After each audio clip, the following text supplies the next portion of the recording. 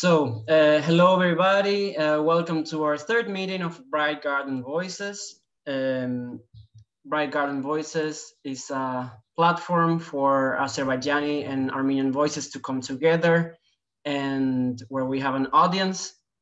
Each meeting has a specific topic, and we will discuss them with questions made by the moderators, and also the audience can participate in the end. This project is an initiative of 3 individuals who have no association with any government or organization. It's an independent endeavor. Our meeting today is about identity. As you might have seen in our flyer, the questions we ask ourselves today is: what are the main pillars of Armenian and Azerbaijani identities? How much does each side know about the other, self-perception? And for this, we have 2 guests who focus on these issues, Garine, Palandjian, and Nazrin Gadimova-Akbulut. We're gonna introduce them in a second. First, let me introduce myself. My name is Diego Arduan. I'm from Argentina. I've been focusing on Armenian studies for a long time, and during the last war, I decided to do something to create some bridges between Azerbaijani and Armenian voices. I'm joined by one of my co-hosts, Aidan. Welcome everybody to our third meeting. My name is Aidan. I'm from Azerbaijan. I'm from that generation of people in Azerbaijan that grew up in the aftermath of the First Karabakh War. And that brought with itself a lot of pain and a lot of feelings of injustice. But going through the Second Karabakh War was traumatic in its own way, as I had personal ties with family members that lived in Ganja, which was one of the cities that was bombed during the conflict. But today I'm here as a moderator of Bright Garden Voices, and I am happy to see you all. The reason I'm doing this is because I believe that it is extremely important to have voices of regular Azerbaijanis and Armenians heard, and it's also really important that these voices are able to reach each other.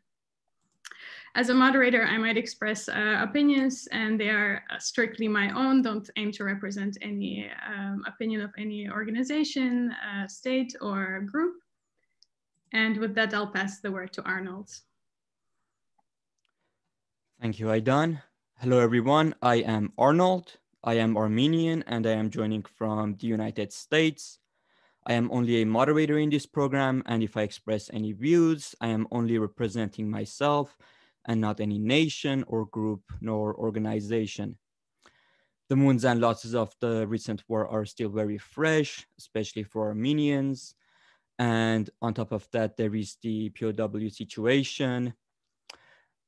It is not in spite of all of this, but in my opinion, because of this difficult post-war situation, that ordinary people from both sides deserve to have their voices heard. Now let's go to Diego for today's meeting topic. So as I briefly mentioned already, today's topic is identity. Matters related to identity are hotly disputed among Azerbaijanis and Armenians, often carrying various preconceptions and stereotypes. Having gone decades without contact, the new generations of Azerbaijanis and Armenians know very little about the other sense of national identity.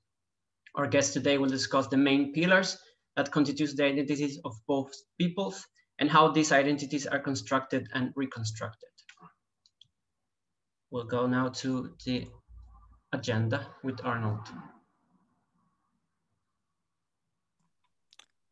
All right, so let us move on to today's agenda. So each of our meetings will generally have 2 guests, individuals who are in some way involved with matters relating to Armenians and Azerbaijanis. We have already introduced the topic of today's meeting, identity. Next, we will have a discussion with our wonderful guests. After this, we will open the virtual floor to the audience for questions. You will forward your question as a private chat to Diego. If you have your camera and microphone on, then we will unmute you, and as you can ask the question yourself. You may remember that you may also use your first name only or a pseudonym if you don't want your name to be called or displayed. We will end the meeting with a few closing remarks, and lastly, the meeting will be recorded and made available online. Now let us go to Aidan for the house rules. As you can see on the screen, we have some basic house rules that we want to have for these meetings. We ask all of you as participants to comply with them. The house rules are pretty simple. We don't tolerate any insults, slurs, or disrespectful language. We discourage you from asking provocative or aggressive questions. We don't engage in denialism of events, and we ask you to, first and foremost, to empathize with the other side instead of making accusations. Let's not make generalizations about any ethnicity and try to avoid discriminatory language. Of course, it's really important to mention that we might not always agree with each other, but that's more than okay, because agreeing to disagree is also part of our pillars. All participants that are here today, they only represent themselves and they don't aim to represent any of their governments or nations. Thank you. So with that note, let's actually move on to our first participants, to our first guest, which is Garine. And I'd like to introduce Garine. Garine Palandjian is a PhD candidate in educational policy and evaluation at Arizona State University Mary Lou Fulton Teachers College in USA. And as a border thinker, Garine uses a decolonial lens for the dissertation, for her dissertation research in Armenian education to explore how borders and memories of bordering practices and experiences redefine education and identities. Welcome, Garine. Thanks for coming on.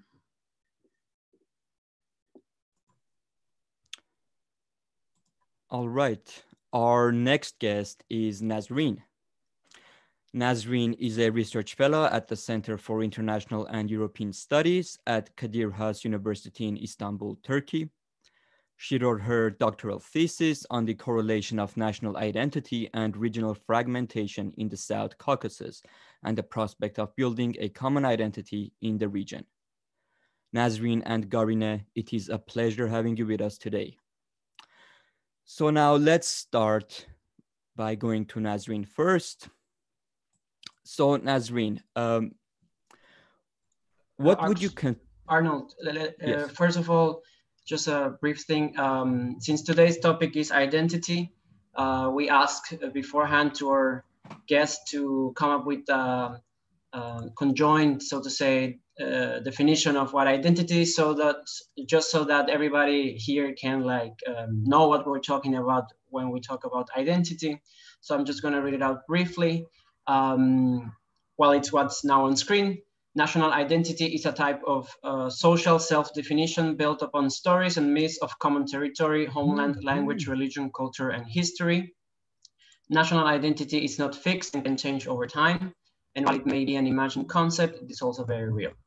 So with this definition in mind, we'll go now to the questions.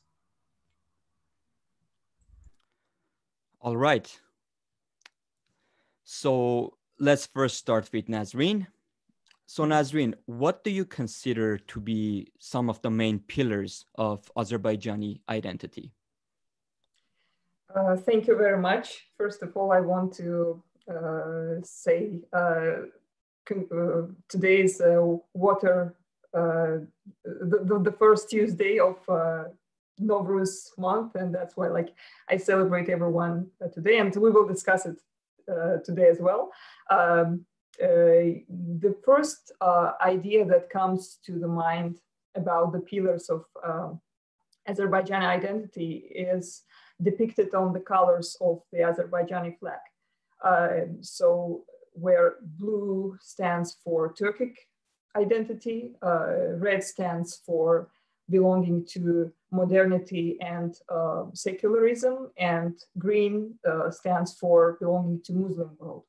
At the same time, we have to admit that each of these elements are should be understood in a specific Azerbaijani type of interpretation of this, because yes, we are Muslim, but at the same time we celebrate Zoroastrian holidays. And if you ask ordinary Azerbaijani what is the main holiday of Azerbaijanis in the year, he would not say it's Ramazan or Kurban as ordinary Muslims say. He would say it's Nowruz and New Year, for example.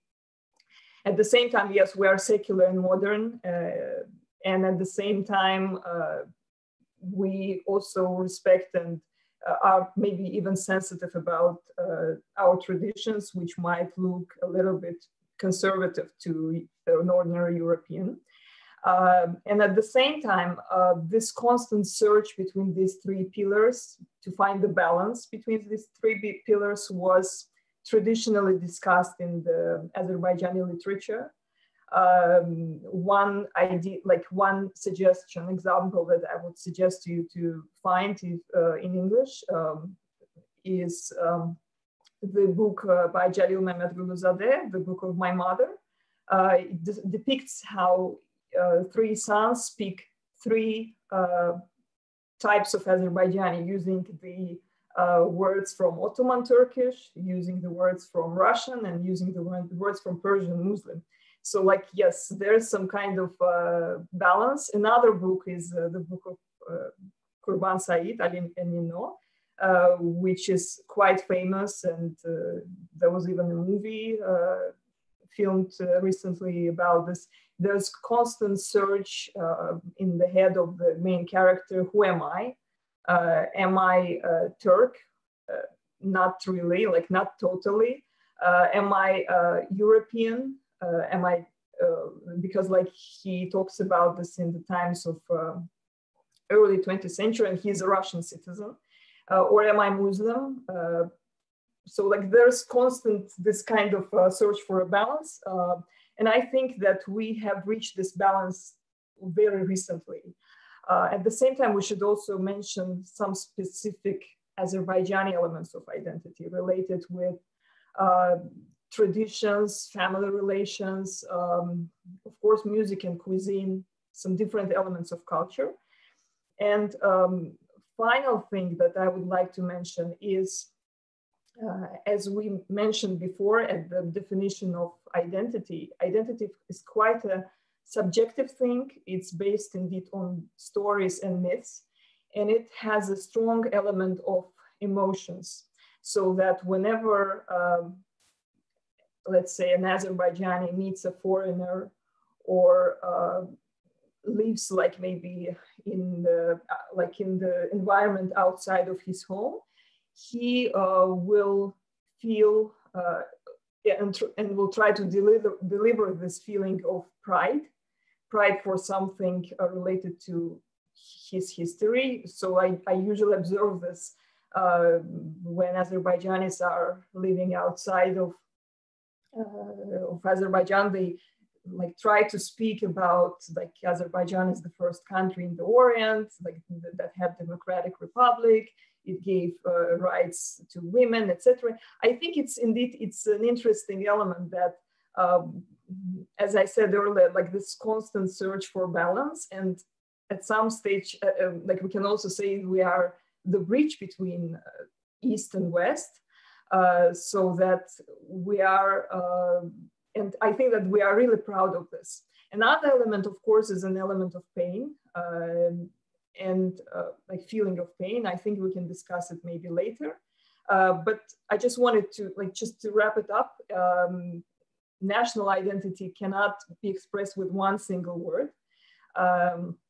There are indeed many elements, and at some stage of history, some elements, like there's some kind of hierarchy, some elements became more important and more valuable than others. I think that's it. Thank you, Nazrin. Garine, let's move on to you. What would you consider to be some of the main pillars of Armenian identity? First of all, I'd like to join and congratulate the Bright Garden Voices, the organizers, for hosting this event, and congratulate my colleague as well, who we are having this dialogue with, Nazrin. And thank you for everybody who's interested in trying to have a dialogue on these topics and trying to see the other side. So very quickly, to think about the main identity, Armenian identity, and I'd like to just preface that when I am going to speak, my research is how I view my lens. And so that's what I want to base it on. So I like to look through Armenian alphabet textbooks and through education. And so I'm not going to use the popular perspective, which I can talk about in some of later on throughout the course of this discussion. But if I were to look at and ground the idea of what Armenian national identity is, and if I start looking at textbooks, it's based on a couple of things.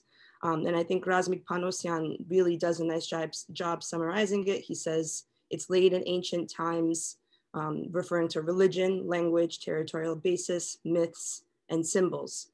So there's some commonality, of course, in terms of keeping these myths alive and what that, and some symbols as well. But let's just take a look quickly what I mean by that.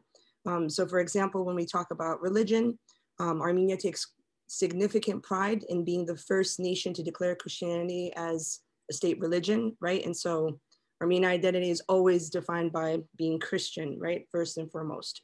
But also within the Christian religion faith, let's say, we also have some elements that are paganistic or Islamic. And if there's time for that, I can share a couple of examples. But what one priest told me is we've Armenianized it, is what he said.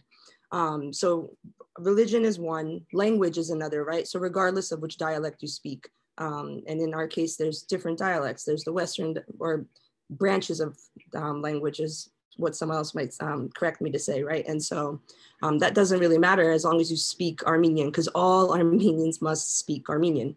The next thing I would say is the natural and national landscapes and nature, right? So Armenia always defines itself by its borders, and it's also not only borders of current time or what's within the current borders today, but it's also referring to historical borders, and that there's always been this consistent presence in this space.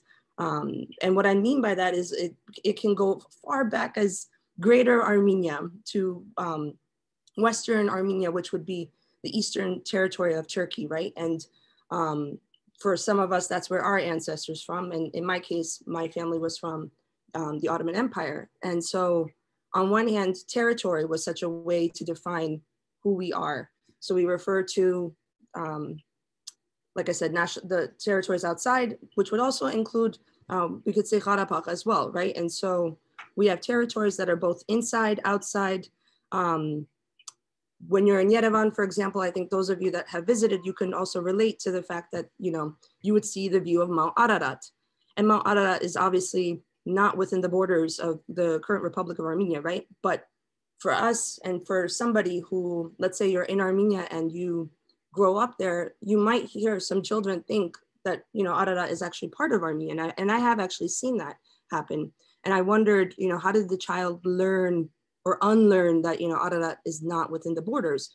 But on a clear day, Ararat is so important, right? And so how can you remove the cradle of civilization where Armenians, were around that plateau where so-called we say that, Armenians came from the Armenian highland area. So that's another way to think about it for the Armenian identity. And then again, with nature and landscapes, is that it belongs to your ancestral land, right? It's your ancestry. It's related to where your grandparents are from.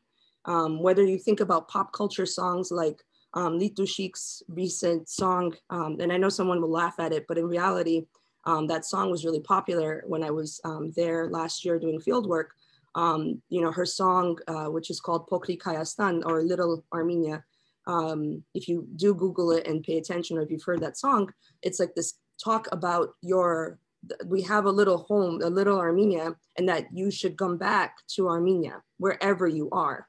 And it's your grandparents' homeland. It's where your grandfather has planted a tree there. And so it's not just identity in terms of, you know, you say you're Armenian, but it's also rooted very much so in nature, right? And in the territory, in the landscapes. But also we have within the Armenian national identity, you can't also discard the socialist ideals, right? Or socialist practices, socialist legacy, Soviet legacy. These are all there, of course. Food and family, which I know Nazrin talked about, and I briefly touched on, you know, family is, and show your ancestors, these are all very important. But then over time, and what we, if you look closely at Armenian history, we also have disagreement about Armenian history and how it has been written. And if you think about it, most of it, if you look very closely, a lot of our sources are, you know, rely on, I would, if I were to generalize, they rely on religious folks to tell us what was happening at those times. So you have a very narrow perspective. And so in my dissertation research, for example, I was trying to figure out like who else existed together. We couldn't have just been alone, even before borders. We were dispersed and so forth. So if you start to dig deeper, you realize the Armenian national identity was, it became homogenous over time. And especially it became consolidated with the Soviet, the creation of the Soviet Empire. And I'm not gonna go through that right now, but I just wanna kind of bring this broader picture and bring us back a little bit, because I think it gives us a little bit of context about where and how we view ourselves, right? And so this is just one interpretation. You can have a lot of different interpretations of it, whether you are part of the Azerbaijanis camp, you are part of the Sunni, Palandjian, the different types of scholars, the different approaches. But I think ultimately, you know, everybody needs to dig a little bit deeper when we think about what Armenian identity is. But also I think within the historical context, which we'll talk, I'm going to touch upon later, is that over time, the histories of war, foreign invasions, that is what also defined Armenians. So Armenians were like, hey, we're Armenian and they're not Armenian. So it became, as the title of this talk became, us and them. And so that's how you were able to define who Armenians were against the foreigner, against your enemy, right? So I know I talked a whole lot, and I apologize if I took on, but I'll definitely come back to some of these points later on. And I hope that helps answer that question. Thank you, Garine. And yes, a lot of times identity seems to be in some ways sort of shaped against another, which is relevant to our next question. Aidan, let's go to you. Yes, indeed. So Nazrin, if you think about now, we've heard a bit from you and from Garine about Azerbaijani and Armenian identity. What would you say are some of the most common misconceptions that either of the sides might have about the other when it comes to identity? Yes, I think, of course, the lack of knowledge, like the lack of communication, it creates so much of misconception throughout these 30 years. I will start from my observation during the war and before that. Armenians, maybe because they are, like, as Garine said, there is a feeling, like, again, of pride for being Christian, being the first country to adopt Christianity as a state religion. Maybe they are looking from the perspective of religion, and sometimes we heard, you know, this kind of rhetoric, like there is a clash of civilization, and you know, that there's some kind of religious clashes between them. It has never been the case, and understanding of Azerbaijanis first, like as Muslim, the others, I think it's a little bit exaggerated, because as I said earlier, there are so many other elements that are dominating over religious identity. But in general, I would like to say that what is typical for both societies, both Azerbaijanis and Armenians, is that they know very little about each other, and they do not really understand how similar they are. So that the fact that they have never actually, like if we talk about younger generation, they have never heard anything about the opposite side, like about its culture, about its traditions. They don't maybe speak the language the opposite side speaks. They know very little about the other, the enemy, and that creates a lot of misconceptions. It was really surprising to me to learn that even our languages, even the idioms, expressions, they are so similar. The traditions between two nations and family relations, the relations between parents and kids, husband and wife, and many other aspects of daily life that indeed are also should be understood as a type of identity element. They indeed are very similar in both societies. And another aspect, I think, of course, it is caused by the conflict and by the consequences of it.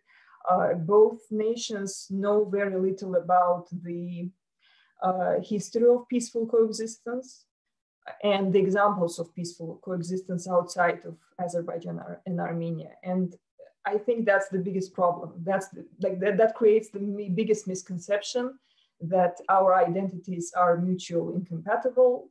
As like someone said, it is wrong. Like that's what I would like to say. Thanks, Nazrin.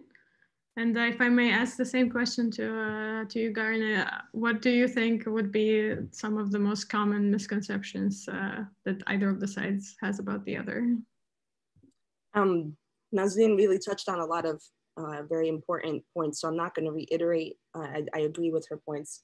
I think if I were to generalize and say, I think the perception that all Armenians, and I want to include that the diaspora in here, understand issues in Armenia or understand where Karabakh is and what is going on. I think that from the Azerbaijani side, I imagine they think that we're all on the same page or that we all understand it. And there are people who don't. There are Armenians that grow up that don't know Armenian, that don't speak Armenian. And we criticize each other within our own community. So there's a lot of stuff that we ourselves fight about on one hand. So we're not all the same. And I think it's a unique thing as well. We're not going to be the same, but at the same time, I think an Azerbaijani probably thinks we're all the same, that we all have the same views.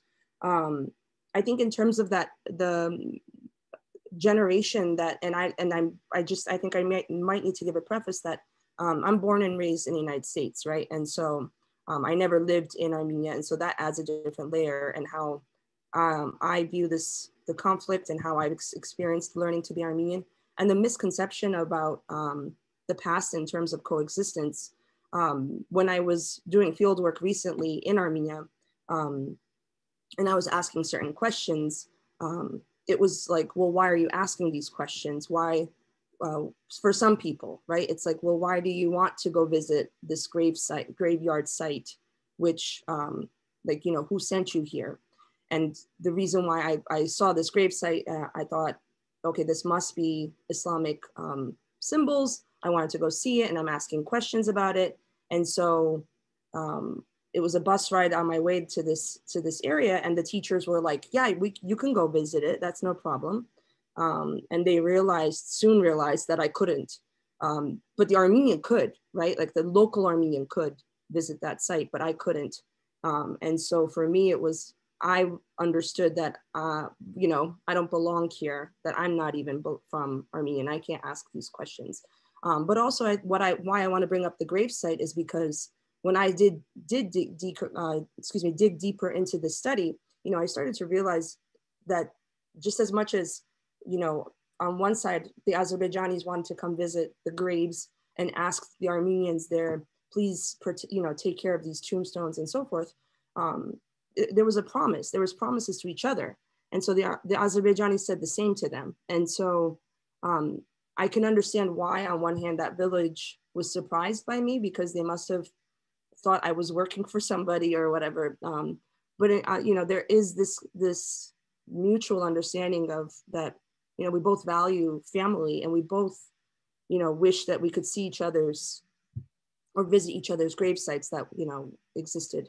And so, I mean, I don't have anything more to add to Nazrin's, but these kinds of unique stories that aren't told because we're the generations that didn't live the histories of coexistence, and that these things did exist, that we did live by each other. And asking those questions has become treacherous or problematic. And so I think later on, if there's time, we can touch on that as well. Thank you very much. Great. Now let's go to Nazrin again. Nazrin, what role do you think the Nagorno-Karabakh conflict has played in shaping the identity of post-Soviet Azerbaijan? Yes, thank you. Well, recently I found there was a report of International Alert, I'm sorry. It mentioned, by the way, that Nagorno-Karabakh conflict is an important element of identity, both for Azerbaijan and Armenia. Indeed, it shaped a lot of elements of our self-perception. If we start from the very first years, we should recognize that Nagorno-Karabakh conflict became a catalyst in the process of national movement for independence. If we look at the early 1990s or late 1980s, it was the period indeed that the rise of the conflict raised the question of is the Soviet Union really trustable? And is this ideology that we believed in, is it real? Isn't it just an illusion? All of this, you know, ideas that we were fed with, you know, like there's a brotherhood of nations, and like that we all Soviet people.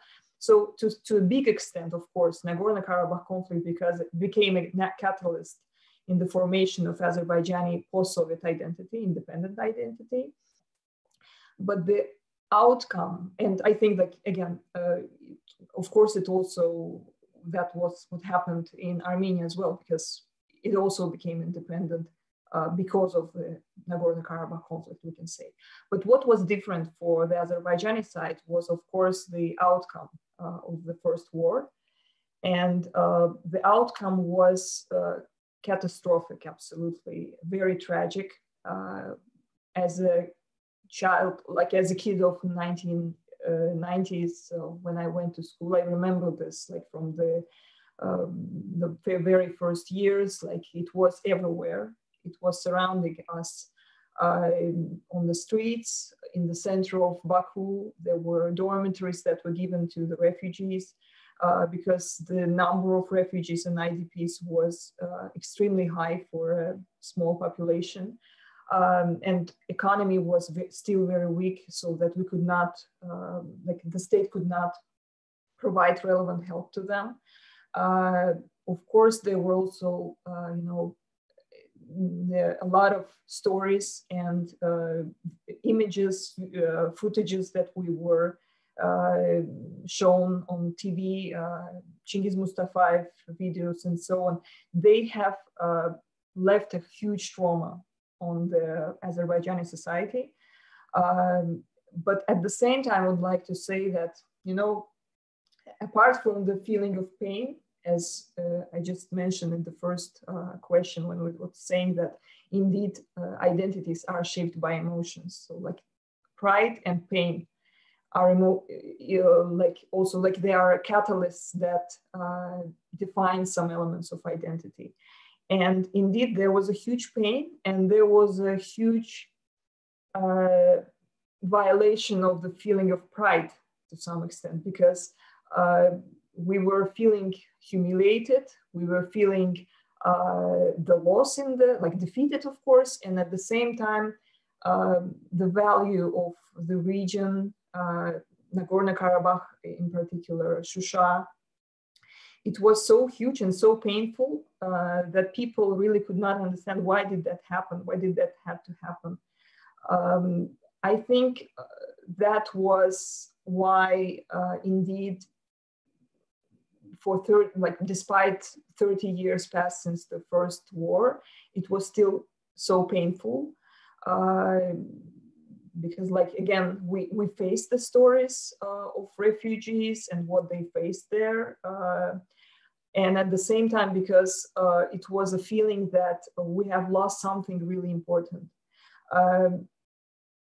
I think that it can be added to the list of misconceptions about how both Armenians and Azerbaijanis did not understand how valuable Nagorno-Karabakh is for the opposite side. I can say that Armenians did not understand that for Azerbaijanis, it's not just a territory. Sometimes I saw, some comments in social media saying that for Azerbaijanis, it's just a piece of territory. For us, it's our soul.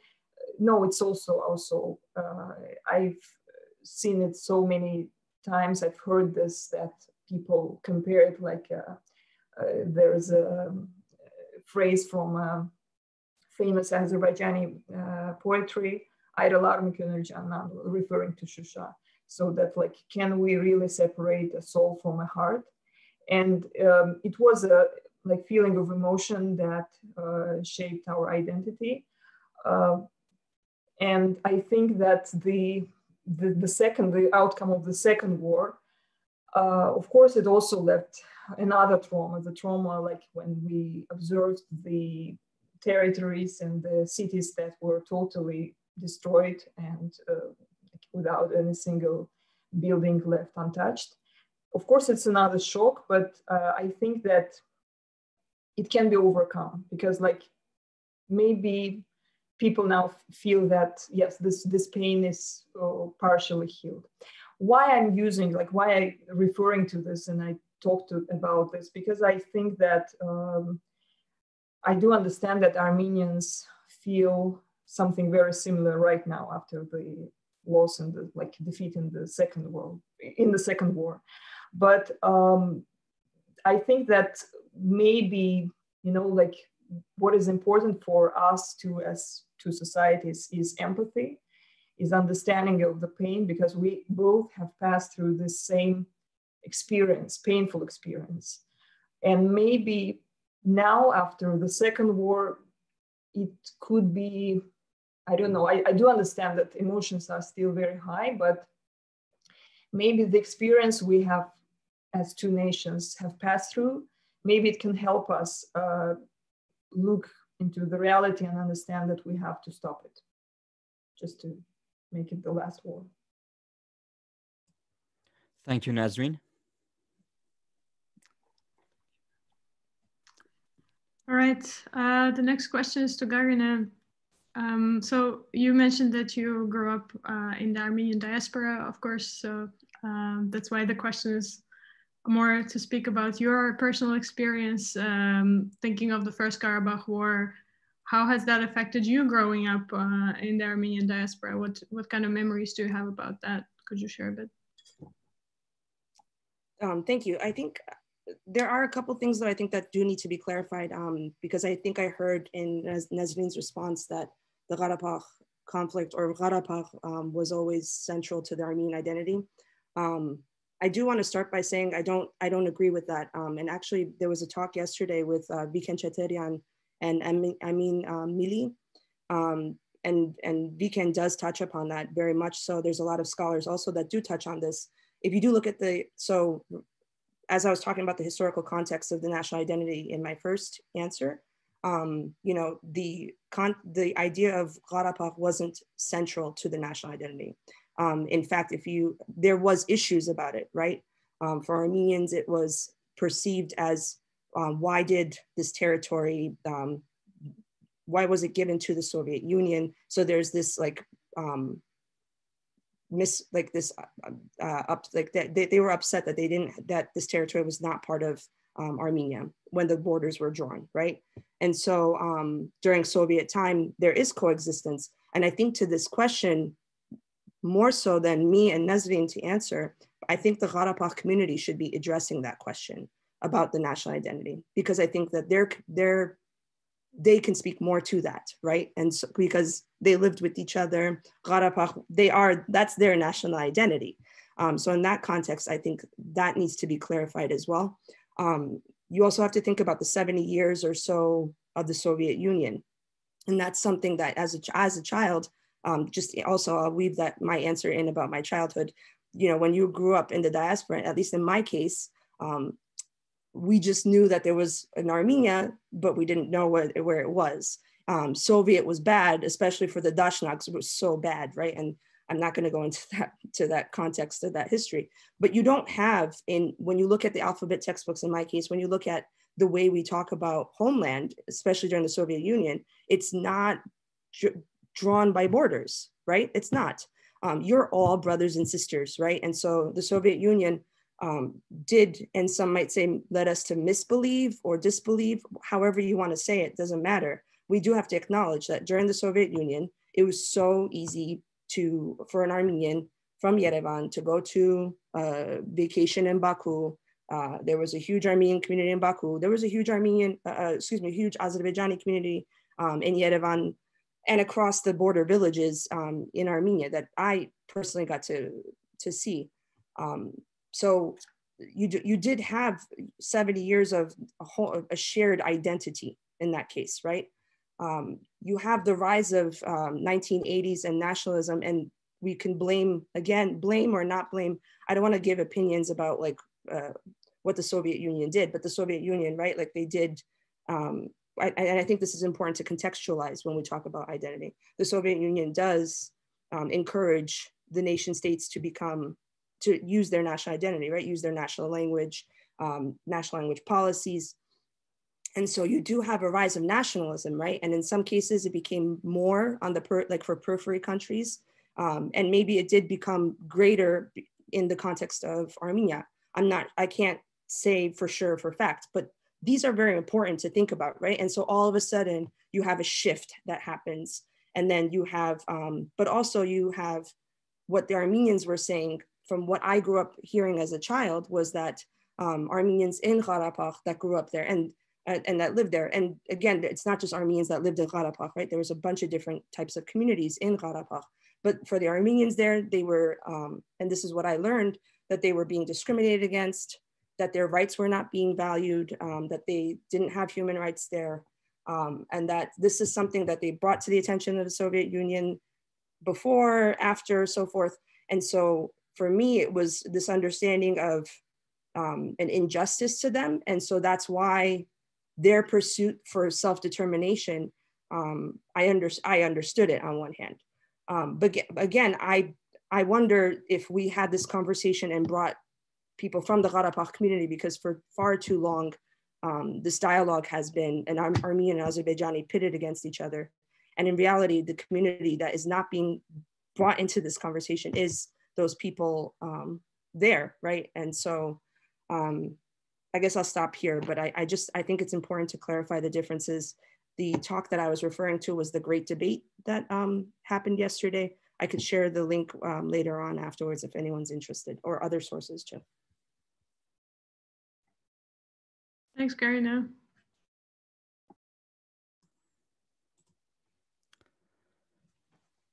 Thank you. So now let's go to Nazrin again.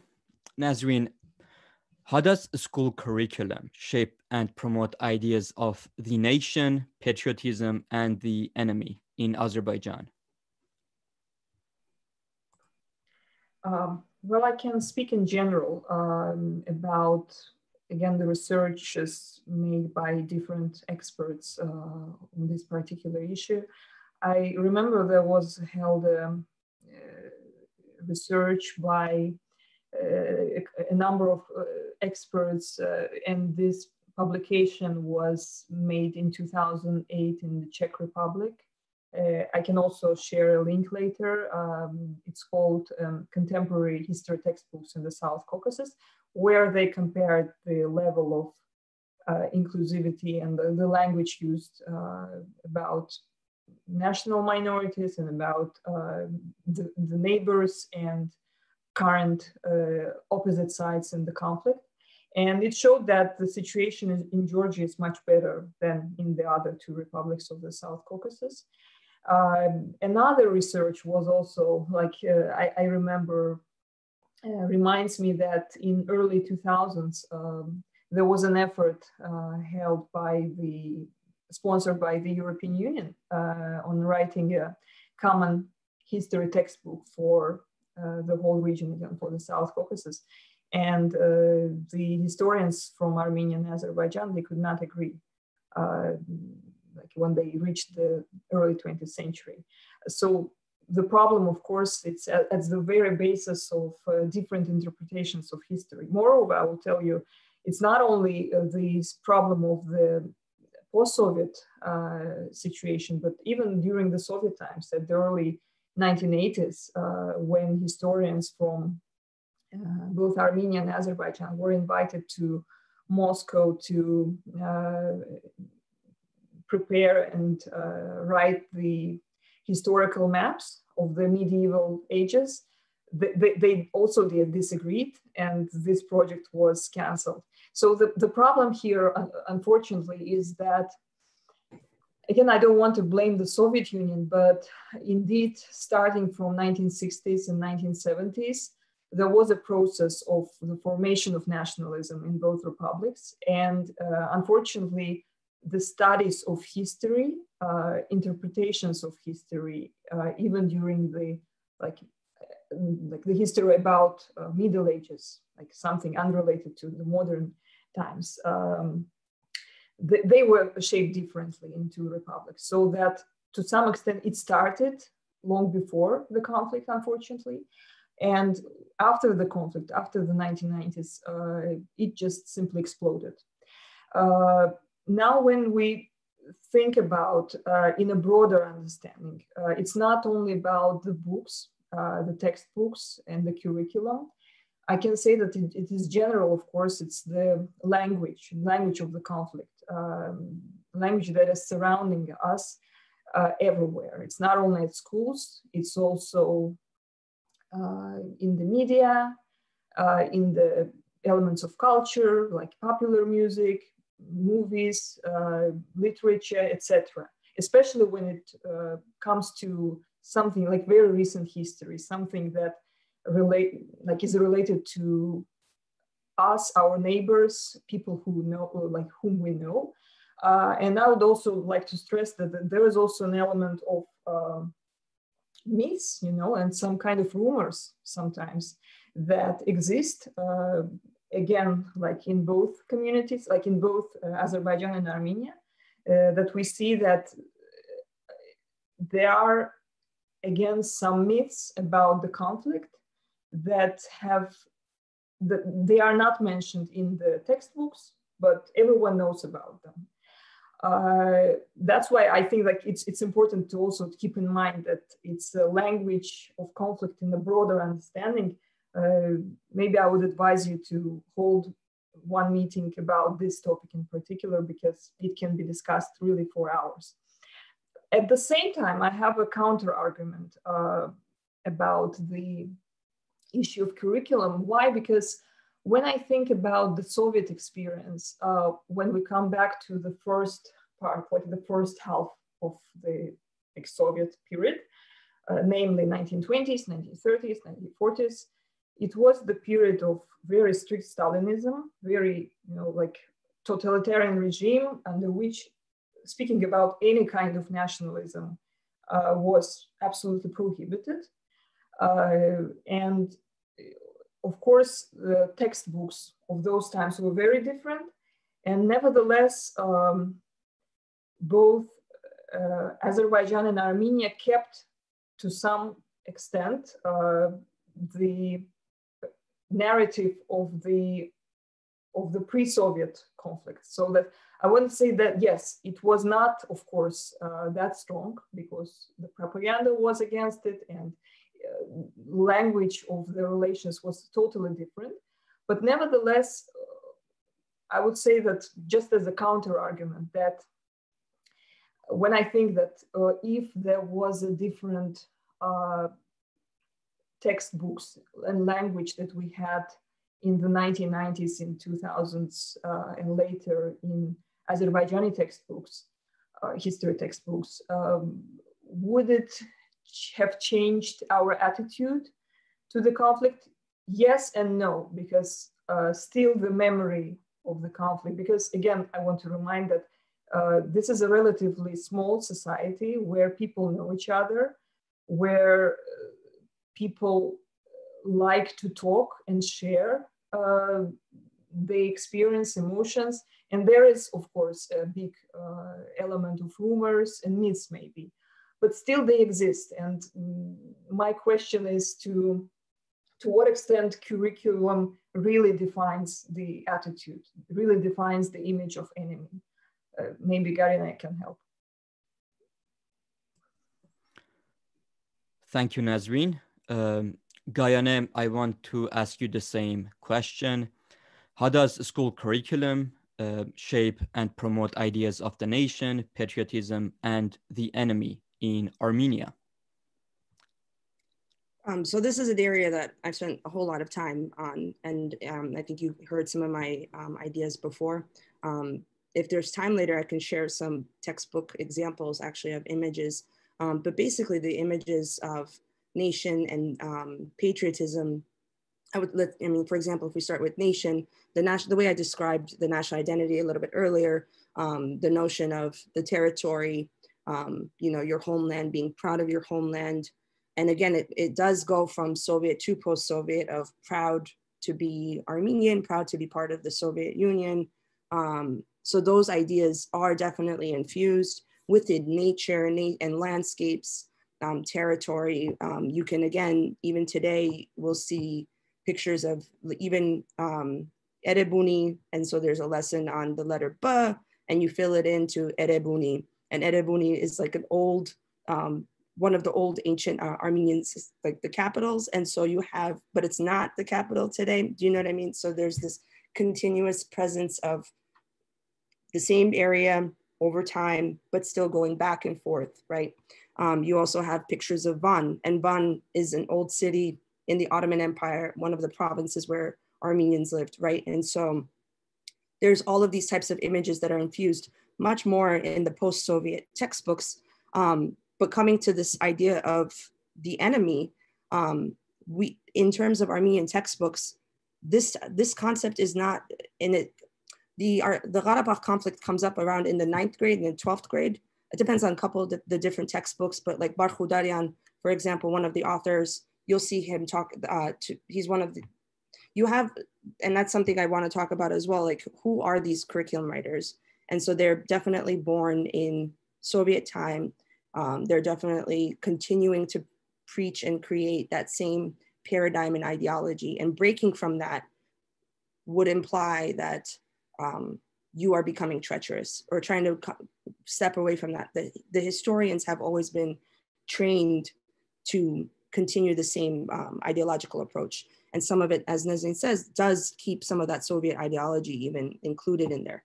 But you have to look for that. In terms of enemy though, it's not filled with, from analyses that are done not only by me, but also from many other scholars. So Mikhail Zoloyan has an entire chapter in the 2012 Armenian Azerbaijani textbook analysis where they do look at these images and so forth.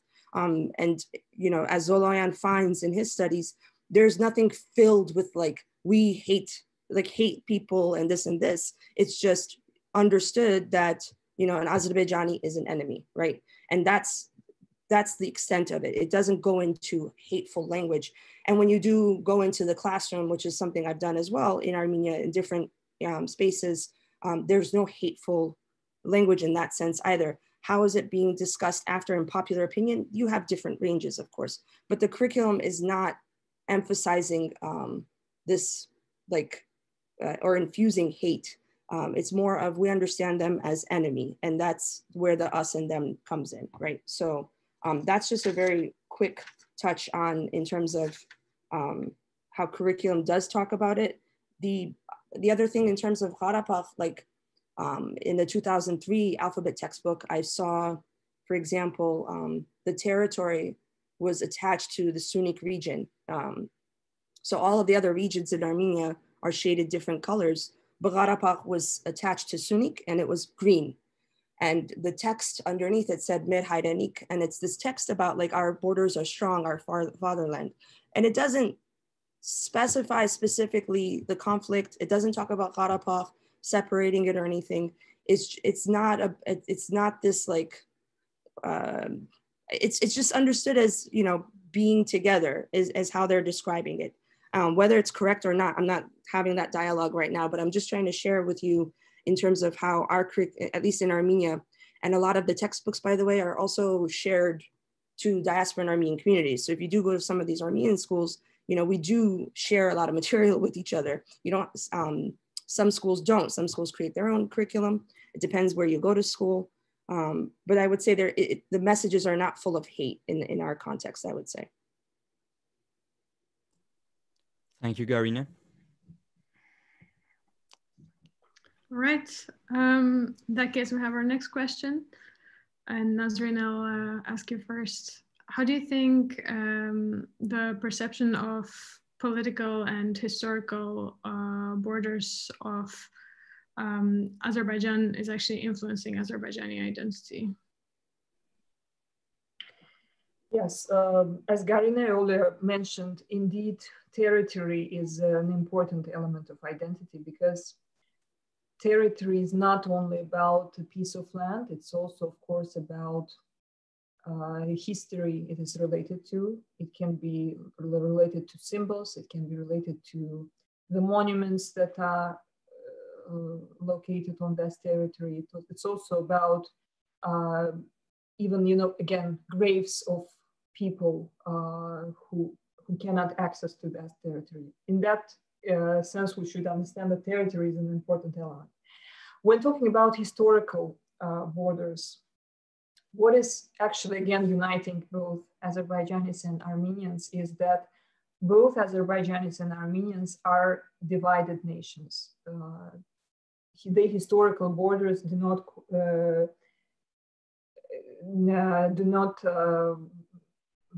are not the same as the current political borders.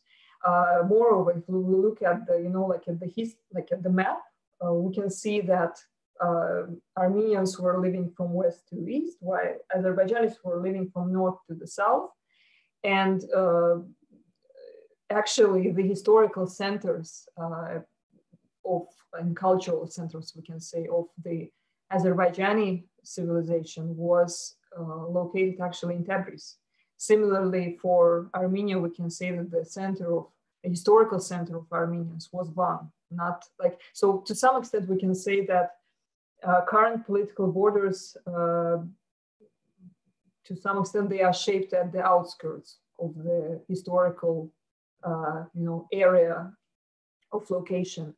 At the same time, when we think about, like, yes, in 1828, Azerbaijan was divided, and that part of population who was and still is living in Iran, they developed in a different way, and Azerbaijan developed in a different.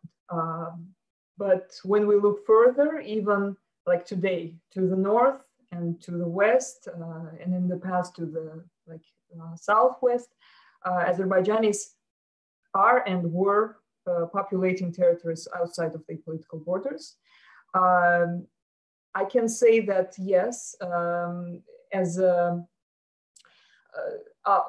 outcome of this colonial legacy, because of these historical borders do not overlap with the political borders, there is some element in the society. There are people who might think that it is unfair, that borders should be changed, something that is called irredentism, but it is important to mention that intelligentsia, first of all, it can play a very important role in dissuading, let's say, elements, opinions like this. One example was when in the late 1980s, Azerbaijanis of Marnauli living in Georgia raised this movement. They talked about, like they protested and asked for unification with Azerbaijan. As a reaction, immediately, Azerbaijani intelligentsia representatives, they went to the villages and they asked those people to stop and never to raise that question again. Since then, Azerbaijanis of Marnauli can be called maybe one of the most devoted ethnic group in Georgia. Now, when we talk about political borders, yes, it is true that political borders can be seen from coins and banknotes to, of course, all of the institutions, and it was never shown in the way that part of Nagorno-Karabakh, which was occupied, that it was outside. It was always presented in terms of the territorial integrity. Yes, it is, of course, an element of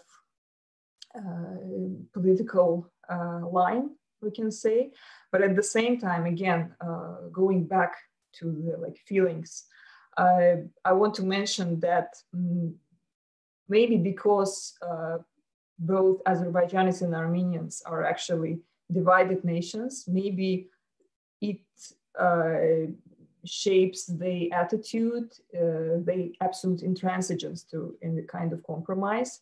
And the fact that Nagorno-Karabakh was something more than just a territory, it's just something that is related to the people who shaped Azerbaijani culture to a big extent. This is why it was always remembered. Again, I will leave aside, all the discussions on that international law or international community supports territorial integrity or vice versa.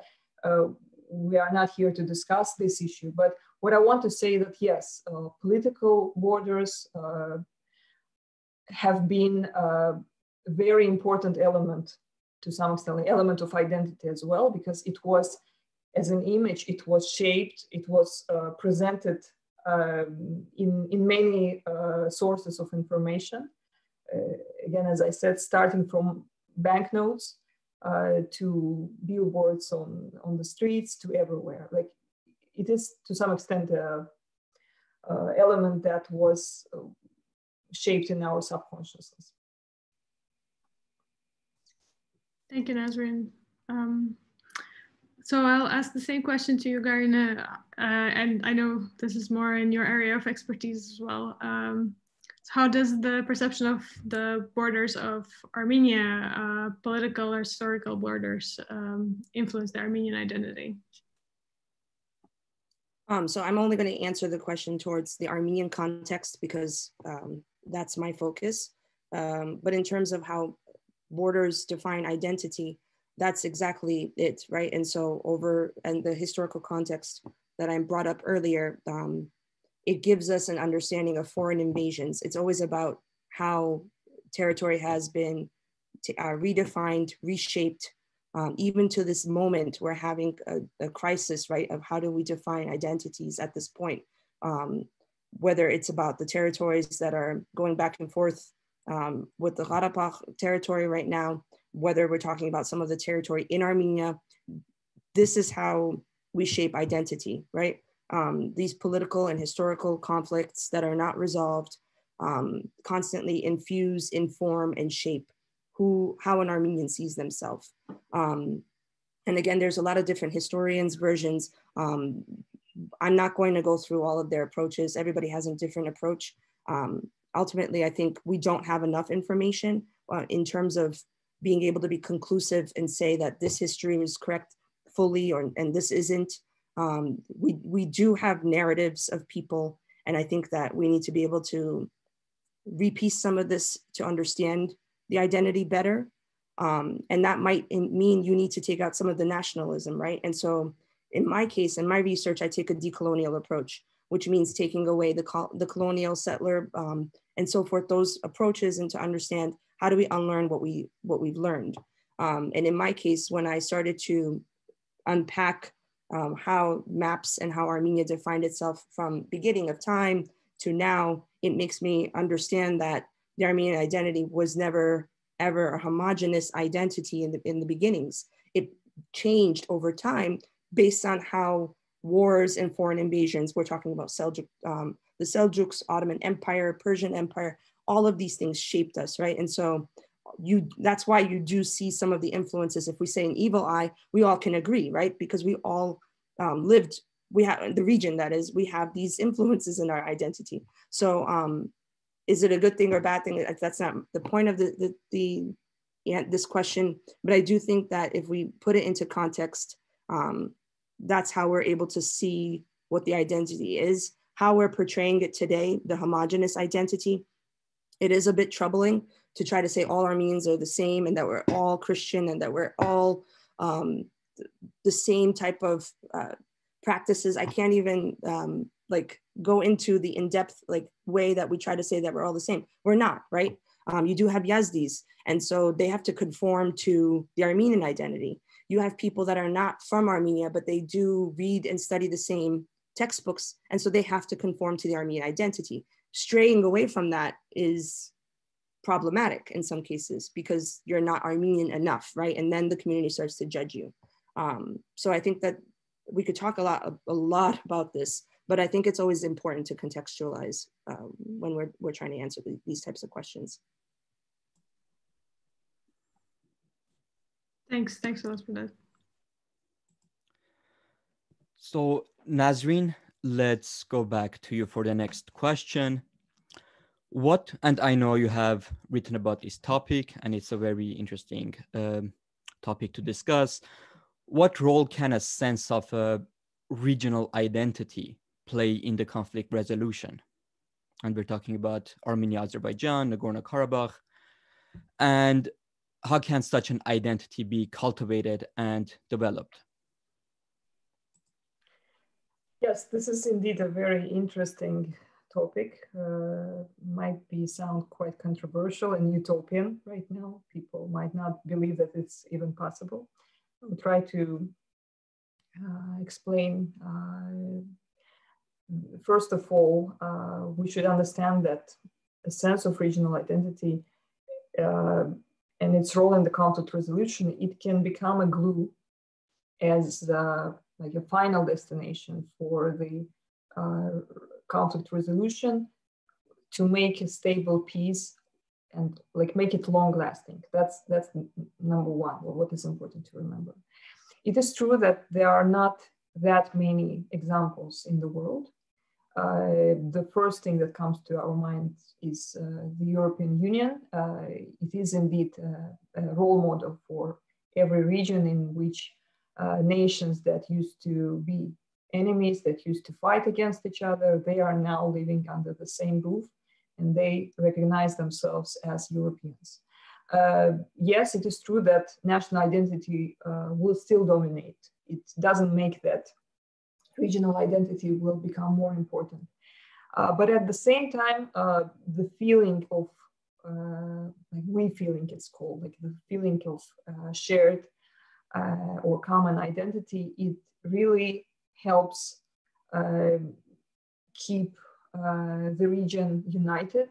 It's the one of the important factors for integration, for long-lasting integration. And if we think about how it can be cultivated and developed, well, it's a very long road. And once again, I do understand that right now for the South Caucasus, it looks like unimaginable. But if we read the history, you know, in the early 20th century, when European philosophers and thinkers, they talked about like someday it will be the solution, because when you have a system in which borders do not matter, there, like, borders do not exist and people can travel easily, and there's common understanding of history because they have, you know, common history textbooks and so many other factors. And in this case, of course, it doesn't even matter to whom this or that territory belongs to. Now, how it can be cultivated? It requires, of course, a huge efforts, both at the level of political leadership and at the level of social interaction. I figured for myself some kind of a formula for political elites. There should be strategic vision. There should be understanding that becoming friends with your enemy can actually be very advantageous for both of you. For that, usually in history, there exist common interests between the societies or common threat. By the way, common threat is also an important factor that can help in shaping of such like forced rapprochement and cooperation, integration, and regional identity. By the way, like when we talk about common threat, it's not necessarily a threat of external power. It's also be a threat in the broader understanding when we talk about economic, environmental threat. We can even think about in the context of the South Caucasus, the nuclear threat of Metsamor atomic station, and so many other examples that can come to our mind. And another point is that common interest is that when elites do understand that cooperation can in fact be very advantageous for the economies, for the political strength of the region. And why? Because again, like when we think about the region, in particular South Caucasus, it's such a complicated place in terms of ethnicities, like in terms of national minorities that inhabit. And the best way indeed is the system in which each minority will be respected, and there will be some kind of confederation. Again, if we think about in the context of Azerbaijani-Georgian relations, or in the future Azerbaijani-Armenian relations, when nationalities are living on both sides of the border, like currently we can speak about Azerbaijanis and Georgians, or Armenians and Georgians, although Georgians are not that much, if I'm not mistaken, in Armenia. But anyway, like the factor when there is no borders, it really isn't the life of the societies. Another factor when we come to when we go from political elites to the societies per se, what is important is the reconstruction of trust, first of all, like what we think about Azerbaijan and Armenia. What is lacking is trust. We are living in a situation where neither Azerbaijanis can go to Armenia, or Armenian can come to Azerbaijan, because they are afraid, of course. They are afraid of the reaction of the society and how people perceive each other. So in fact, this trust can be like, as in human relations, we should understand that trust is built for years and decades, and it can be destroyed within an hour and a day. And unfortunately, in case of Azerbaijan-Armenian relations, yes, trust is right now it's destroyed. It's not there. But initiatives like yours, guys, by the way, and initiatives like building communication, building channels, building platforms on which people, especially younger generation, people who do not know each other, if they can talk to each other, if they can listen to each other, understand each other, it can be maybe a first step. Reading about the history and culture of each other, reading more, literature, movies, etc. Just as well, what we were talking today, like to understand the culture of your enemy, to work on the, rehumanization, because like there was a process of dehumanization of the opposite side. So that we need to think about how to rehumanize each other, how to understand each other's pain. Of course, it will take a longer time, but it is possible. Some experts, like they call it, like there needs to be transformation of societies in terms of liberalization of minds. Like when we really start to think about like when we can overcome this nationalism. Yes, it is true that it is a long process. It is also, takes two to tango, and we should understand that when the first side can send like, some message, like takes the first step, there should become, like we should see another step from the opposite side. We should also understand that there is a huge pain, again, on both sides of the border, and people do have a lot of negative memories, of course, especially when we talk like this week is a very sensitive week, and we have a very tragic memory of tragic events. I do understand that it is hard to expect from the opposite side to apologize, but at least recognition of this past, recognition of the pain of the opposite side, it can really help. It can be really a very helpful tool. So again, there are so many aspects, and they have to be presented in a comprehensive way. There's a good book by Anna Ohanyan. She wrote a book about particular on this topic. It's called Networked Regionalism as Conflict Management. And she talked about, she compared the cases of Western Balkans and South Caucasus. And while Western Balkans is also a region that passed through such a tragic series of events in the 1990s, they have hope, let's say, because they have common interest. They do understand that if they cooperate, to some extent, there's some carrot of joining the European Union, and they do understand that they have to overcome. And when they think, like even there was a phrase in her book from one of the respondents who said that if we knew that it would, that sooner or later there will be no borders, then why did that war have to happen? Why did we have to give so many lives of young boys? Was it really? Maybe it was meaningless. So in Western Balkans, it is a relatively successful example. Of course, there are examples of regions where it already happened. Once again, it's the role model, we can say, the example of relations between France and Germany. Let's not forget that they passed through 2 world wars. And there have been so many casualties and so many victims until they have reached this understanding.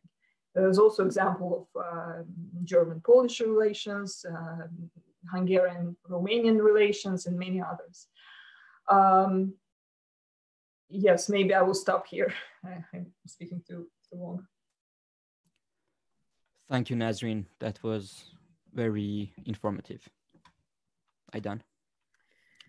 Yes, so addressing to you, Garine, the next question is more about how do you see there currently being a sense of regional identity in the South Caucasus? Like, is it there at all? And if we're talking about it, then is there such a will toward a more integrated sense of identity in this region?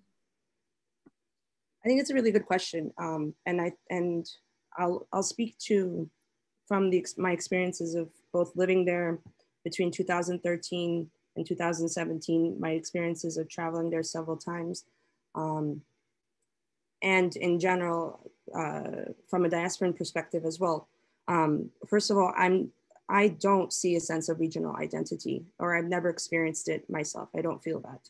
I don't think that, and I'm not trying to be pessimistic, but I'm just trying to speak to the current reality. So you have a lot of divisions. And until the nation state concept, which this is currently where we are living, right? We are living in a nation state world. Removing borders and living utopian and living regionally is not happening anytime soon, as far as I can see or understand.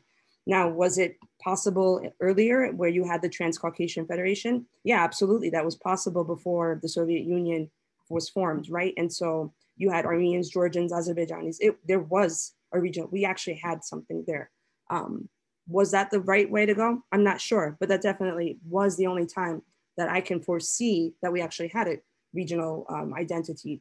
And moving forward, I don't think until we address these issues from either side of the borders, be it from the Karabakh side of their borders, from the Azerbaijani side of your borders, from the Armenian side of their borders, you know, until we don't address these issues, regional identity is so utopian, in my opinion. It's not going to visit each other. While that's so utopian and nice to see. I can say, for example, if you visit my gallery later on, there's a picture, because I went to one museum in Gyumri, and the museum curator was just kind of walking me around the back area, and there was a whole bunch, and he was installing new installations there, and there was a wall of all these bottles of wine, and I was like, what is this wall? And it was all covered in dust, and I was like, wow, what a shame, you know, you have all this wine and so forth, and we're just kind of having a conversation. He said, these are all of the regional projects we've had to try to bring us together. And it was Armenians from Armenia, there was people from the Eastern Turkey. You had people from Georgia, you had people from Gars, Gars was also included from Turkey. You had people from Azerbaijan. So there was all of these projects over these last, I don't know how many years. And unfortunately, even those of us that identify with the peace building movement, we failed. Ultimately, we failed. Not only did we fail, the scholars failed. I agree that, you know, some of the points Chetarian just said yesterday, we've all failed. So the question of having a regional identity, it definitely involves much more. We need to be able to speak more openly. Some might call this radical, but I'm sorry, if we don't begin to have these kinds of conversations, you're not going to be able to, I mean, it's not going to happen. Having peaceful relations is not, and what does peace mean? That's something that I'm constantly, when I'm listening to these experts talk, they don't define peace. They don't describe what it means. So for peace for someone who is an Armenian from Karabakh is very different than what peace means to an Armenian in Yerevan, what it means. And sometimes there's of course overlap. Sure, there might be. I'm not saying there isn't, but how we even view peace is also extremely different, right? And so, there's still a lot more to do, but in terms of right now, in this moment, until these issues are not addressed, you have the prisoners of war that, as was brought up in the beginning of the talk, you have IDPs, you have, I can't, and I'm not trying to be pessimistic, I assure you, I've been involved in cross-border projects for like at least 10 years, if not more. And yes, we've come together. Armenians, Azerbaijanis met each other. And again, Karabakhis, or finding people from Karabakh, is always very hard to find, because again, this conflict has been pitted against Armenians and Azerbaijanis, but in reality, there's a voice that's been missing this entire time. So I think this is really, these are key things to think about, that, you know, what has gone wrong? What have we not accomplished? How do we move forward? I think it relies on us. I mean, I don't know, I was just really inspired by Chetarian's, I finally felt like I heard somebody say something to speak to the current moment rather than these utopian ideas, which they're beautiful, they're wonderful, but how do we achieve it? And we need to be more realistic and concrete, as he was saying. All right, I think that was our last question. Yes, thank you both, and also the co-hosts for this part. Now we go to the final part of the meeting, which is the, so to say, open discussion, where participants can send me questions or write me on private if they want to ask something or say something, and I'll, in order, give them the space. So actually, I will invite Knarik to share what, because, I'm sorry, I guess, it's from Artsakh, and he said, I'm from Karabakh, and he said he wanted to share like an opinion sheet, sorry, about Artsakhi national identity. So I will invite you, Narik, to put your camera, microphone, if you are there. Yes, I'm here. I am a she. Hi, sorry. No worries. It's always funny when people try to guess who I am. Hi. Hi. First of all, thank you for a wonderful discussion. It was very interesting. It's my first time participating in this, and yeah, I'm a bit nervous to be speaking right now. I didn't plan on it, but when Garine said that it wasn't her place to talk about the national identity of people from Artsakh, I thought maybe I could share my perspective. Again, a private one, opinion, you know, I can talk only about myself, like the disclaimer in the beginning of your video. I represent myself. Having said that, I think it's a bit hard to talk about that, but the national identity I grew up with, first of all, I am from Artsakh. I was born in Stepanakert in 1993. And yeah, lived there, went to school, university, my whole family's there. The national identity I grew up with has been it always felt unfair, just like a big mistake happened, and that's why we're in this situation. And that mistake was, of course, because we were put in during the Soviet times in the borders that we've been put, and it's been we've always been aware of that. I haven't obviously lived through the part where you know, there was coexistence since I was born after the war, but my entire family did, and so they have told me, you know, many stories.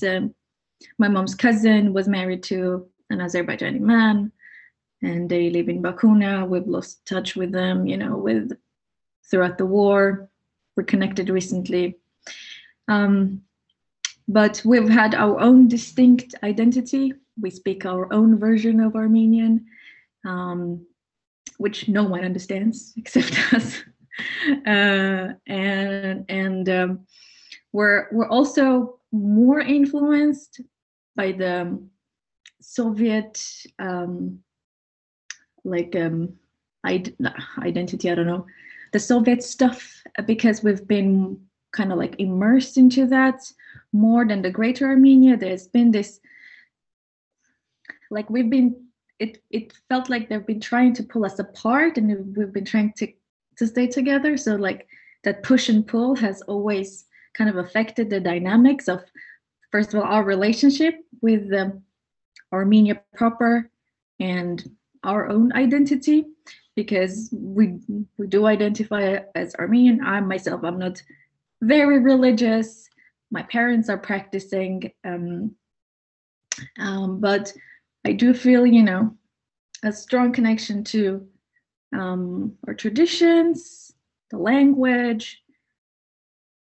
Many Armenians there speak fluent Russian, and that I think has caused some controversy with the recent, you know, adopting Russian as an official language thing for Armenians, and also for us a little bit. There has been many controversies throughout the war as well, you know, with unfair things happening in our own communities. There has been conflicts also between, you know, within the country, which have caused a bunch of pain and suffering for some. But the identity is shaped by our borders. My family has lived there for 6 generations, and they all have, you know, the family stories have traveled through the word of mouth and everything, and they remember, they always remembered where they came from, and they always told like their own stories. I remember my great grandmother telling a story about her Turkic neighbors. I'm not sure if they were actually Azeri or Turkish, but she always had like she wanted to have good relationship with them, but she also didn't trust them fully. But they were neighbors, they were like hanging out all the time. But there was like, because she was a survivor of the Shushi massacre, so she wanted to, but like she was quite reserved, and I think that has been like kind of passed down through generations. Like you want peace, but you've seen this, you know, so many times, so how do you do that? So there is this, in like, you don't know what step you need to take. How do you build that trust? And my sister is currently making a documentary about like the current state of the affairs after like post-war Artsakh situation. It's called The Desire to Live, and she's interviewing different people from different communities. And every time you speak to them, they say that they want peace, that they would prefer to have no more wars ever again, because they've seen too many and it's very traumatizing. So there is a great desire to build peace, to be able to coexist, but they don't know how. So I think that has been essential and central to our own regional identity. That has, I think, shaped everyone. I think I spoke for too long, a bit rambly too. I didn't plan on saying anything, but okay, I've done that now. So thank you. Thank you so much, Narik. No, actually, you haven't spoken for too long at all. I just wanted to say that so far, for example, in our meetings, we haven't really reached out to Artsakhi voices, to Armenians from Nagorno-Karabakh, because we felt maybe it's, you know, it's too soon, or it's still even more sensible for them than for any other. That's why we have kept the focus of the talks like on, okay, on the Armenian point of view, like, and the Azerbaijani point of view, as of, in this case, we only had one question about the conflict.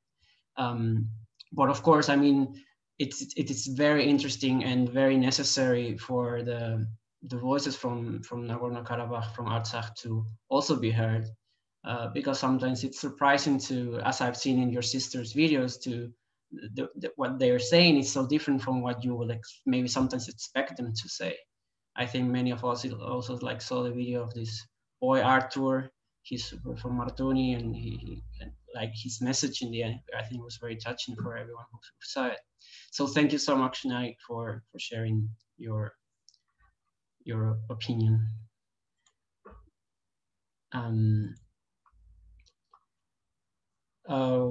There's a message from Detzel. Maybe Detzel, maybe you wanna ask yourself or the question to Gnarik, or we can go to Brandon. Brandon? Yeah, sure. Hello, everybody. So I currently attend San Diego State, and one of the classes I'm taking is about the US-Mexico border.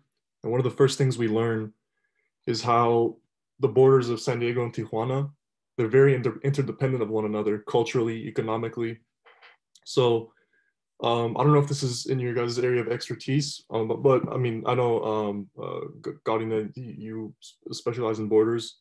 So is there a way to build this interdependence between these two national identities while making it equitable? Because one of the things about the US-Mexico border is that the level of interdependence creates a bunch of inequities in terms of who benefits the most. So over the next decade, are there any concrete steps that the two nations can take in order to form economic, cultural, social interdependence with one another? Brendan, I love that example, actually, because being in Arizona, sorry, I just jumped in if that's okay, but being in Arizona and living, you know, this is former Mexican territory, right? And so it like forced me to rethink borders. So I just like happened to like literally walk into this theoretical and like physical understanding of it, which is kind of fascinating. And while I'm not an economist or a business person, so I can't really speak to how can both or all sides of the borders, let's say, how can we do this? How can we build this? From my understanding and from what I've read in other projects and lots of different scholars have analyzed different, and I can't think of them off the top of my head, but there were a couple of examples where, because of the way the borders were redrawn, I think it was the, and I don't want to misquote it right now, but there was border villages where the way that the border was drawn, that inequity that you're talking about, water distribution didn't reach the other side of the border.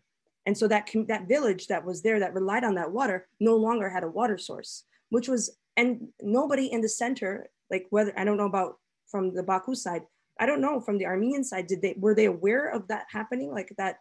And I think it was on the Armenian side of the border that the water wasn't reached. I can't remember the specific example, so I apologize. But there are a lot of these types of incidences where the way the borders were drawn, all of a sudden it disrupted these village communities. And so it fascinated me because I was like, well, is Yerevan aware of this? You know, cross-border shooting, even when that happens all the time on all sides. One of the border villages that I went to, which is where I focused on when I was in Armenia the past year, I went to these border villages where you could see the border or and whether it's the Turkish border or the Azerbaijani border. And the teachers, like they actually lived that moment, right? So for example, we were coming home from a field trip with the kids, and it was kind of late at night. It was a Saturday evening, 7 o'clock-ish, and the lights were kind of down, and you could see this piece of exhibit that I put in, or data I put in my exhibit. The bus driver turned the lights off, and I'm sitting in the front of this bus with these kids and the teachers, and I was like, well, we turned the lights off. And some of these roads in those areas, if you've been there, they're not real roads. They're like, you know, sand and dirt, and it's not paved. So it's kind of unsafe. And then maybe it's the American in me that I was like, oh my God, like, shouldn't we turn the lights on? And that's me thinking, being American, I think. And so eventually I'm like, okay, should I ask, should I not? And eventually I was like, you know, I'm just wondering, we turned the light off, and I don't know, you know, is it safe to drive without the lights on? And I felt so embarrassed right after that. And it really put me in my place. And I had a lot to learn right there. The driver, and this was in the Davush region. The driver said, do you see and he pointed really far into the distance, and he pointed some lights within the mountain range. And I said, yeah, I see the lights. He goes, okay, that's an Azerbaijani village right over there. And if they see our car driving by right now, they might shoot at us. They might, and I'm responsible for these kids. So I'm going to turn the lights off. I know how to get home. Don't worry about it. And it was just like this moment of, oh shit, you know, like this is the reality of living on the border. And so while all the sides are fighting, and I'm sure there's probably stories on the Azerbaijani side, I can't go to Azerbaijan, obviously. And so I can't collect or hear these stories, or I haven't really heard people speak out about it, but I'm sure there are. And so the question is, are we aware that we put our own people in these types of contexts? And I'm not even speaking about within Karabakh, right? Because my research, unfortunately, the fellowships, again, because this conflict is so politicized, we don't allow State Department funds to go to Karabakh. You can't go. So I wasn't allowed. And that's one of my limitations, in my opinion, to be able to get that context. And so I'm not sure if I'm answering your question, but I do think that there are the inequities. Perhaps the business and agricultural, those kinds of folks can come together, the specialists on all sides of the borders when they're ready to. I do have one other story where on the Shirak side of the border, the Armenia-Turkey border, the border village I went, that area, the watchtower was very visible from the school entrance. And the teacher, one of the teachers I was following, she was the English language teacher. She was actually a Baku Armenian refugee that their homes, they were swapped homes. And she said a lot of foreigners come through here and they want to go through the border and they think it's open. And then this border area, the villagers here, she said they have access. They can go outside of the border, believe it or not. So like, it's kind of strange. The border is very clearly marked, but those villages have, if we call it closed, those villagers actually have access to the farmland right on the other side. So luckily, Armenians are still allowed that, especially in that village area, which so needs, like they need these types of ways to survive. And these borders have disrupted that, very much so, disrupted the ways they've lived. And so it was really fascinating for me to be able to see that and hear it. And yeah, absolutely. How do we bring this up in the conversation? I'd be very curious to see how the government officials would definitely take this on, because it is very important. Absolutely. I don't know if I answered your question at all. I'm sorry. No, you gave a great perspective. Thank you. Yes, also, if I may, just to add to what Garine said, like generally, of course, we know like the example that comes to mind is how actually the European Union started and how like the exchange in coal and steel industries of France and Germany, how it contributed to the establishment of the European Union and finally like regional community. But when we talk about the South Caucasus, there are indeed good researchers, and I hope that they will be taken into account in terms of the exchange, both in economy and environmental issues. The issue of water provision of the neighboring to Nagorno-Karabakh districts of Azerbaijan. There might be a good example of how Sarsank Reservoir can be used. That's one point. Another one, I read it recently somewhere in the news that the fact that the territories were reshaped and Shusha is like located very close, and it's now dependent on the electricity coming from Nagorno-Karabakh. And there is, I think that there are talks about exchange of electricity and gas. Generally speaking, like there is a good basis for economic exchange between Armenia and Azerbaijan. I hope that borders will be opened and it will work not only in particular issues of, like water exchange or gas and electricity exchange, but it will also generally develop business sector, exchange between rural, people, residents. Example that we had in Sadakhlo market in Georgia. Unfortunately, it was closed in 2006, if I'm not mistaken. So indeed, economic cooperation and transactions, they do work. But if you ask like theoretical analysis, just like to explain it very easily, like the functionalist idea that indeed economies can work for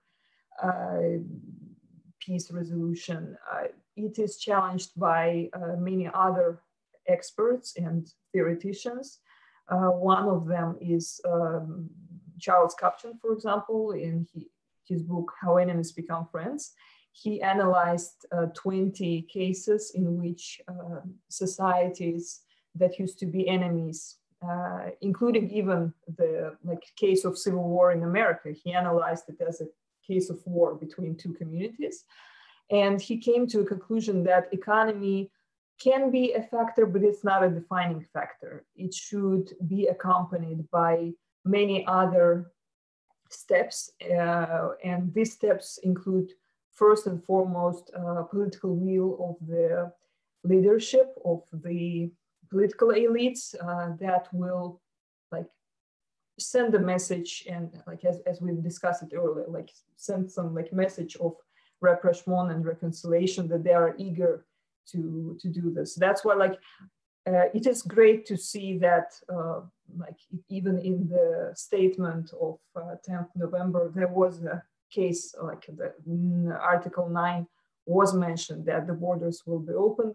I hope they will be opened soon, but it will not be enough.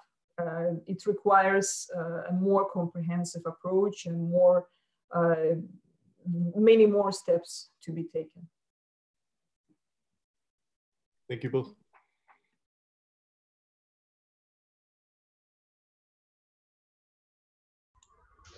Thank you. So if we have any other question, if not, we're already like reaching our time limit. So we have some comments. We have a comment from OJ saying that as someone who has trained Armenians, Azerbaijanis, and Georgians, what usually happens is that Armenians and Azerbaijanis end up congregating together. The Georgians usually sit alone, which is something that we can also see on, I remember like Arpi's short film last week, right? Like she was also showing us like how in the end, the Azerbaijanis and the Armenians were like making a subgroup within Georgia. And then, yeah, then we maybe can go to closing remarks from our guest and our co-host. So who would like to go first? Aidan, maybe? Sure. Yeah, first of all, I'd like to thank Nazrin and Garine for coming on and speaking about this fascinating topic. I personally find it extremely interesting, and I think also educational to learn about. And also thanks for providing all the sources to reading materials. We're also gonna share about it later on social media. Yeah, thanks a lot for coming on and for sharing your knowledge with us.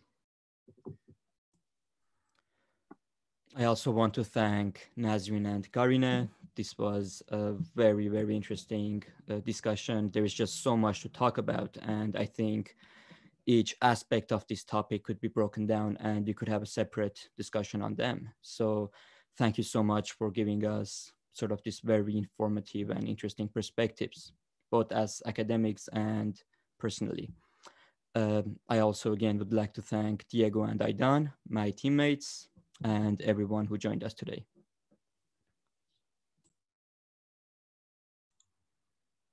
Nazrin or Garine, would some of you like to say like some final words?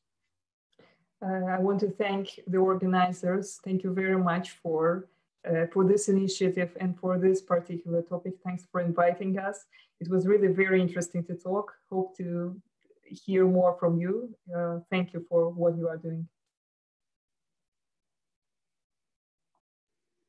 Okay, last but not least, I agree. Thank you guys. Thank you, everybody. It was very interesting to learn from you all. I appreciate the participants' questions and input. I appreciate also to hear a voice from the conflict territory itself. So thank you for speaking up, Kanadik.